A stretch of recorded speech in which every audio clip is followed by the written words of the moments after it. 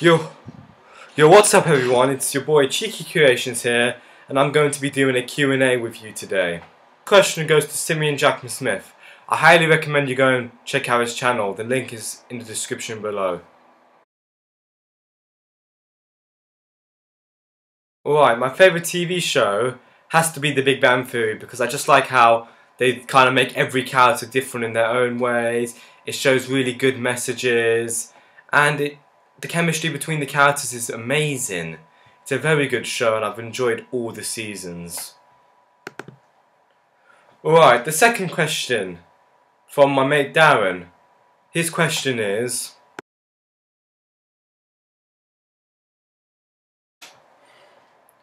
Okay, my favourite DC character has to be the Joker from Batman. It's just he's an absolute nutcase. Trust me, I love Heath Ledger as the Joker. He did a very good job, and I'm so excited to see Jared Leto take on the role. I'm telling you, this Joker makes me want to crap my pants because he's so scary. Now, my favourite Marvel character. Well, that's a hard one because there's a load of good Marvel characters, but if I have to be honest with you, it has to be Wolverine because you can really relate to him because he doesn't really like being a mutant, but at the same time he does still show class and innocence to people and is helpful. Alright, my next question is from my mate Jay. He is also starting quite a few Cheeky Creations videos, so they're in the link below. Feel free to check them out. And his question is...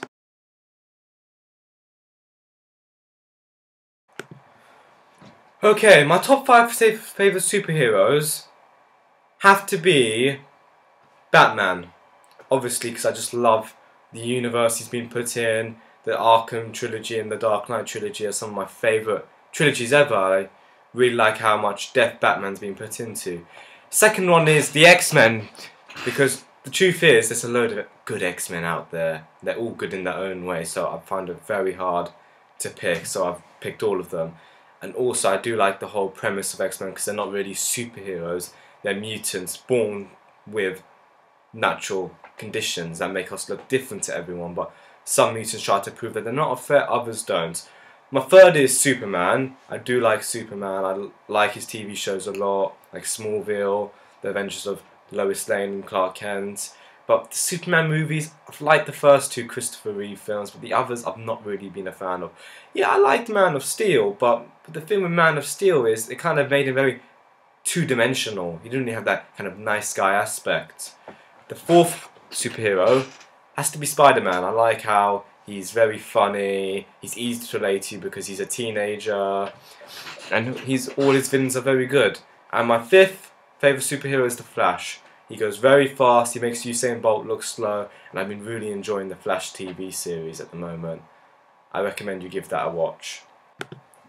Alright, the next question is from my mate Omar Augustine. He's also starred in only one Cheeky Creations video, you know, my Lego Star Wars video, so links below, feel free to check it out.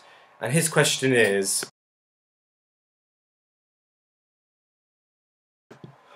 Well, the truth is, I would like to do loads more videos with action figures like the Alien franchise, the Predator franchise. They are good films. Predator, they've all made very good films. They are quite underrated, and I'm looking forward to the next movie coming out.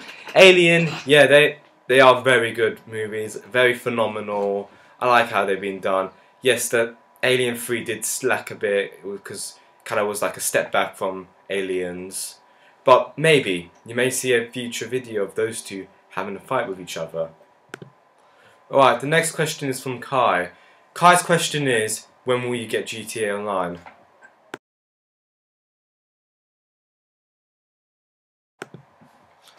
Alright, well, that's GTA Online. Honestly, I'm not a fan of it. I find it a bit boring and tedious sometimes. Don't get me wrong, I do really like open world games, but the truth is, once you've completed them, they lose the value. They get boring at the end. That's why I always think first-person shooters and platformers will be the king of video games. Alright, the next question is from Alex. He asks...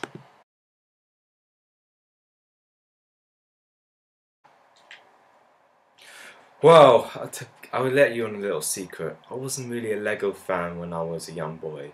To be honest, I was more action figures. I collected Legos.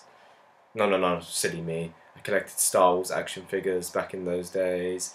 And then I watched Keisha and Forest Fire's Lego movies, and I got really inspired. So then after that I kind of took off with Lego and started making more movies based on Lego, and I really enjoy it because it's a fun source to make and you can really piece back all the characters together, and I just enjoy so much in the whole building the characters and sets. It is a load of fun. Alright, the next question is from a friend of mine, Chester.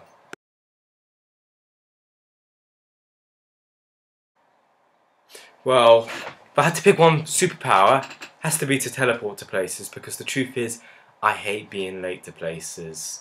Trust me, it's a very big annoyance for me. And with you teleported, you can go anywhere. I could like go to the Bahamas for a free holiday. You know what I'm saying? So yeah, teleporting would be my power. Alright, the next question is from my friend Matthew. If I was you, I'll check out his YouTube channel, Captain Movie Guy. He makes these reviews and he's a big superhero fan. Trust me, he's worth watching.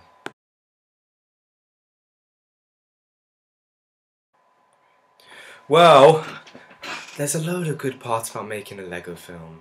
It is so enjoyable. From writing the scripts and making up all the lines to taking the pictures, reacting all of it, and then editing all. It's hard to pick because all these three stages are very key and very important in order to make an expert Lego video. Alright, next question is from my mate Mercer from college. He asks,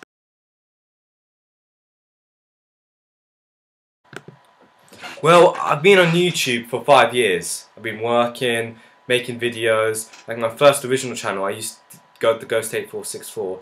I didn't really do anything very serious. I kind of did like top 10 lists, small like action figures played, and very like action figures, like animations in a way. But in 2012 when I made my first professional stop motion film, and then I kind of continued from there, and now Cheeky Creations has been formed. Next question is from my top G Rafe.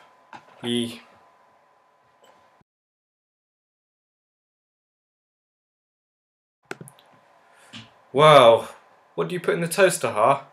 The truth is, you put bread, and then that becomes toast. You put bread in the toaster. Thank you for watching this video.